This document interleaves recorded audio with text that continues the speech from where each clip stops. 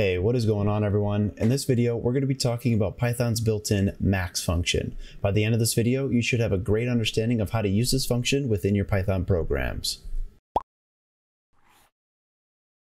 So for this video, we're going to be using the Python console. As always, if you're using PyCharm, you can just come down to the bottom left-hand corner and click the Python console. But if you happen to not be using PyCharm, you can open up your terminal, and all you have to do is type in Python to follow along with this video.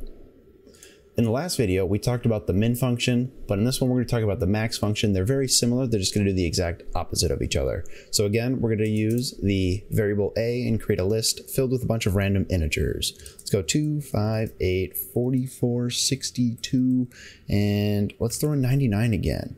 And then we'll throw a 7 in there too. Might as well.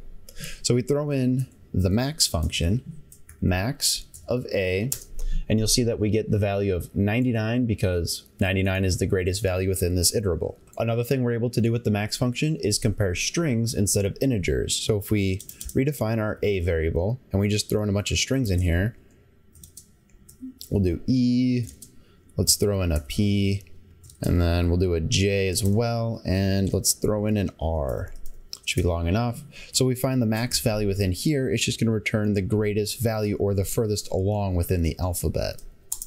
So in this case, it's R. Now where this starts to get a little bit more interesting is when we're starting to compare this with longer strings. So like names. So we had B, and if we use the list that we had last time, so we had, I think we had Jill in there.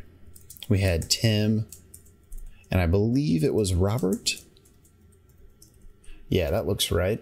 So we have B and it's filled with a bunch of names. We can find the max value of this, which is just going to return the name that is the greatest value when this list is alphabetically ordered. So in this case, it's Tim because T comes after J and R in the alphabet. So that's it for this video. Real quick one. This function shouldn't be too hard to understand, but if you do have questions, just leave a comment down below. Thanks for watching, and I'll see you guys in the next video.